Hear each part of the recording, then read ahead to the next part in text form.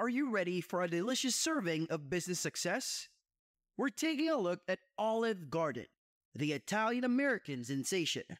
From their savory breadsticks to their nationwide empire, there's a lot cooking here.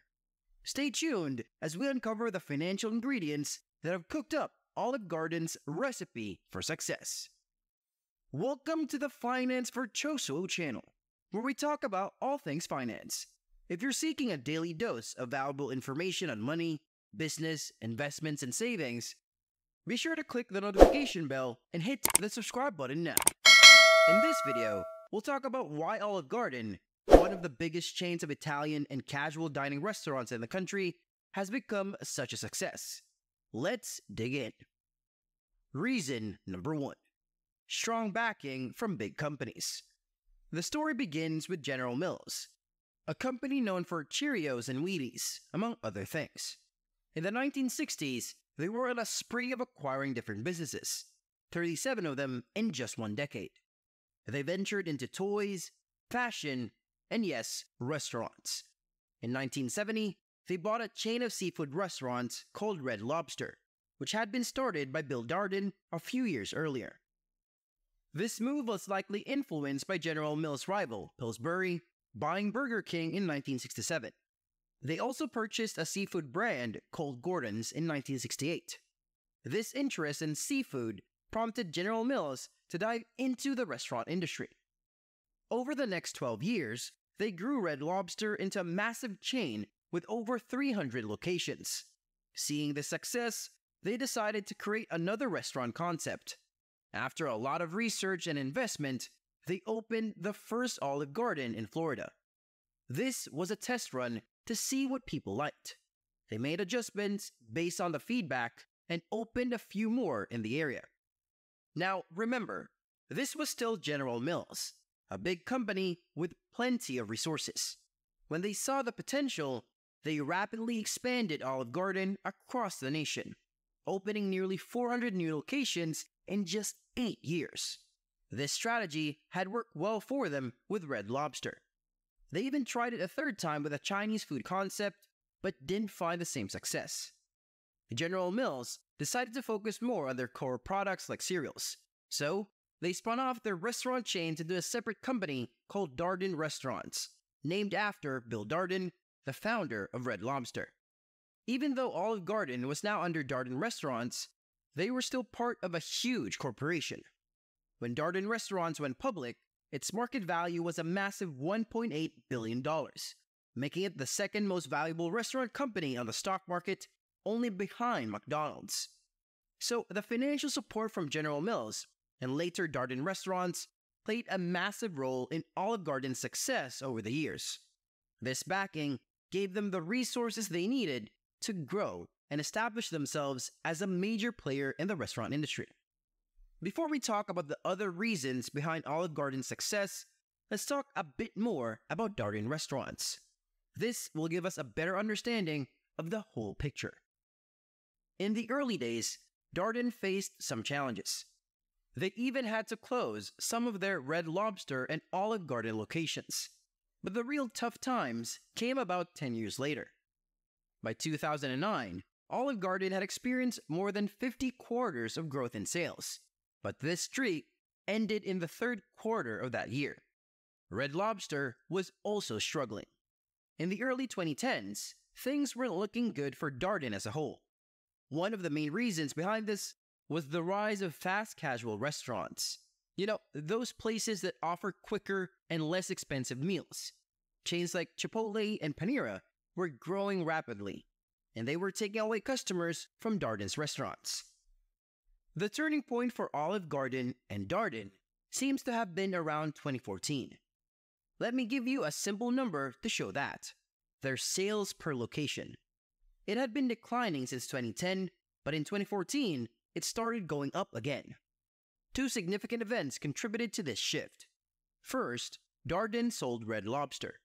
They realized that Olive Garden was becoming more important to them, so they used the $2.1 billion from the sale to pay off debts and invest in improving Olive Garden. The second thing that happened was an investor of Darden voiced concerns about the way the restaurants were being run and managed.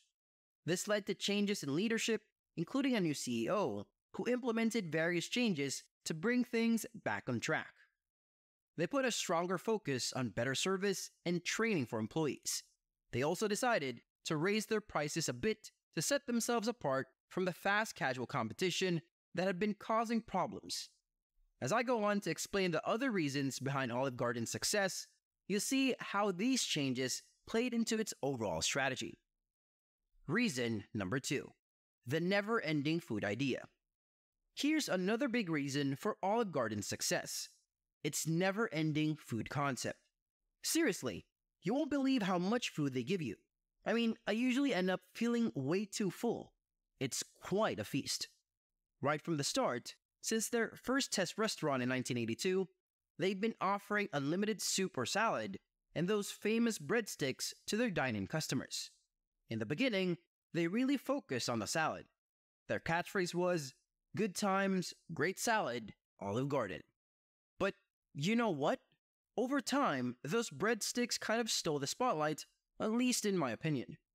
By the way, if you're trying those breadsticks for the first time, be cautious. It's easy to go overboard and fill up before even getting to the pasta. I've made that mistake myself. Reason number 3, clever marketing and promotions. Here's another major reason for Olive Garden's success. Its smart marketing strategies. They've used promotions that really grab attention. One of the biggest hits is their never-ending pasta bowl. Back in 1995, they started a deal where you could eat endless pasta for just $6.95. Then in 2014, they took it up a notch with a never-ending pasta pass. For $100, you could enjoy unlimited pasta for the whole promotion period, usually around 2 months. It might sound gimmicky, especially since they only offer a limited number of passes, starting with 1,000 and then increasing to 24,000 by 2019. But here's the thing. They sell out in less than a minute. They even added a twist in 2019 by offering a lifetime pasta pass. The first 50 buyers of the regular pasta pass had the chance to pay an extra $400 for a lifetime pass. It's a bit crazy, but it gets people talking about Olive Garden. Now, let's talk about their famous slogan. You've probably heard it. When you're here, you're family. This slogan started in the late 1990s when they were facing challenges. They used it all the way until 2012 when they were going through another tough time. They changed it to "We're all family here." It's kind of saying the same thing in a simpler way. The original slogan had a nice ring to it and was quite well known. Changing it might have been an attempt to freshen things up during tough times. Interestingly, Olive Garden played around with its slogan's ownership. The president of Olive Garden appeared on Jimmy Fallon's show and gave Jimmy the rights to use the slogan. Although it was more of a licensing deal, it got people talking about Olive Garden. And in 2018, Jimmy handed those rights over to Post Malone on a show when they went to Olive Garden together. These little gimmicks are fun and effective at promoting the restaurant. Reason number 4. Creating a sense of authenticity. For the final reason, I'm going to talk about what I'll call perceived authenticity. You see, it turns out that Americans don't always crave true Italian cuisine. What they want is to feel like they're experiencing authentic Italian food, even if it's a bit different from the real thing. Let me explain. While I've never been to Italy, I'm pretty sure that what Olive Garden serves is quite distinct from what you'd find there. It's like a version adapted for the American palate. But Olive Garden puts in a lot of effort to make you believe it's the real deal. If you step into one of the restaurants, you'll see that they've gone to great lengths to create an authentic atmosphere. Their current building design, for example, was inspired by a farmhouse in Tuscany and was adopted in the late 1990s. Some of their ads talk about a culinary institute in Tuscany, where they send their top chefs for training every winter. Although some critics argue that these trips are more about sightseeing than actual learning, it doesn't really matter because it's all about creating a certain perception. In the early 2010s, they even introduced new dishes like the pasticcetti, which was a made-up creation. It was unfamiliar to people, so they didn't perceive it as being authentic. However, As part of their turnaround strategy, they simplified their menu and got rid of these invented dishes, focusing more on traditional pasta offerings. I'm really curious to know what you all think about Olive Garden. Are you drawn in by those irresistible breadsticks and pasta bowls? I'd like to hear from the lucky ones who got the lifetime pasta passes too. Also, before you go, don't forget to like and share this video if you enjoyed it. Thank you for watching.